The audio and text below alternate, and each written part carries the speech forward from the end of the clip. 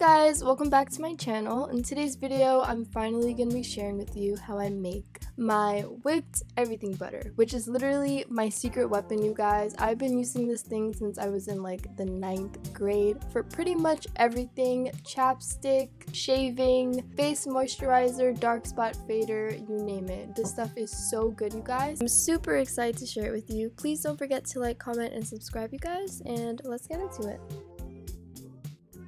Alright, so first you're going to get a large mixing bowl and a measuring cup. And the first ingredient we will be using is mango butter, you guys. I love mango butter so much because it absorbs into the skin so nicely and it doesn't leave that nasty oily film like cocoa butter or shea butter usually leaves.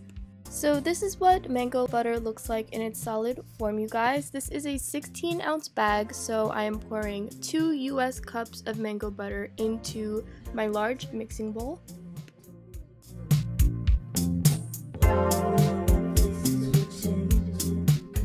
Now I'm just going to take a butter knife and kind of chop up the larger pieces into smaller ones so it will be easier to melt.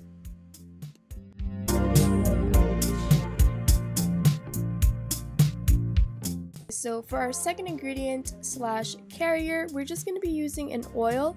I chose avocado oil because it is super lightweight and moisturizing, and I thought it would pair very nicely with the properties of my mango butter. But you can use anything like coconut oil or sweet almond oil. It is completely up to you guys.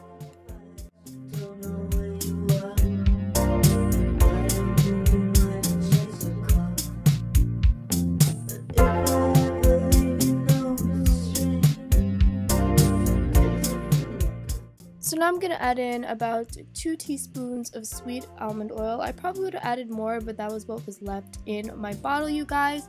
Please keep in mind that the amount of oil you add will determine the consistency of your butter. If you want a super lighter consistency, you should add more oil. And if you wanted a thicker slash tougher consistency, add less oil. So now I'm just taking my creations pot, aka a pot that I do not care about or eat with, and I'm filling it with water, and I'm just going to put it on my stove to come to a nice boil. So after the water heats up a bit, I just put my heat safe bowl full of my mango butter and my oils on top to create a kind of double boiler type deal. And the reason why we're melting the butters down is because if we were to whip it while it was solid, you guys, it would be a little bit crummier and it wouldn't be like a smooth application on the skin. I don't know if you've ever whipped shea butter, but if you whip shea butter, you know, in its solid form, you know, it's 1, hard to whip, and 2, not the nicest feeling when it goes on. So now that everything is nice and melted down, you guys, you just want to take it off the heat for about 5 minutes, let it sit, and then put a bit of plastic wrap or foil over it.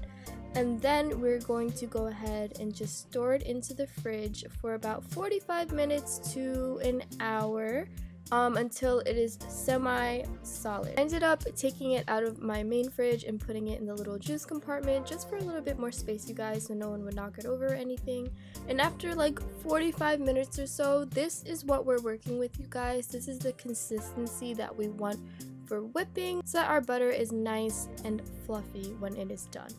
So now I just took out my stand mixer. You can by all means use a hand mixer, you guys. I just didn't really want to sit here for like 10 minutes whipping this thing, but you just want to pour all of your contents into the mixer bowl and make sure you get everything out, you guys. No wasting. Just really scrape the sides. So when you start mixing, you guys, you want to start on the lowest setting possible and kind of work your way up as the As the mixture gets fluffier, you guys, you'll definitely see what I mean. As it starts to fluff up, it turns white in color and just becomes this super fluffy, cloudy consistency. So now we're just going to pause and scrape up the sides again, you guys, to make sure everything is nice and whipped. And then I'm just going to go in and add in my fragrance. You guys can use either essential oil or a natural fragrance. I'm using my Amber Blends natural roll-on fragrance. You guys, this stuff is so bomb. I get stopped everywhere. Again, no sponsor. I just really love this stuff. Use it every day. And I'm just putting about 10 to 15 drops of the oil, and then we're just gonna mix it one more time. Now you just want to get a cute little jar, you guys, and start putting your mixture into it. My mom actually got these jars from the dollar store, and it's so cute. She made me this super cute label as well. Definitely keep a lot of napkins on you, you guys, because it does tend to get pretty messy. And that's it. I made 2 jars, one for my mom and one for myself. Then I got 2 salt shaker jars out of it, and also I filled up an old candle as well. I just want to show you guys the consistency on my finger. It's very close to like Pond's or the Nivea lotion in the little tin. It is so fluffy and cloudy, you guys. It smells so good, and I always get complimented whenever I wear it. So this butter is good for about a year and some change, you guys. For me personally, I go through a jar like this one maybe every 1 to 2 months. Because I use it every single day for a lot of things, obviously. Just be sure to store your butter in a cool, dry place, you guys. Keep it away from any heaters or radiators or anything like that.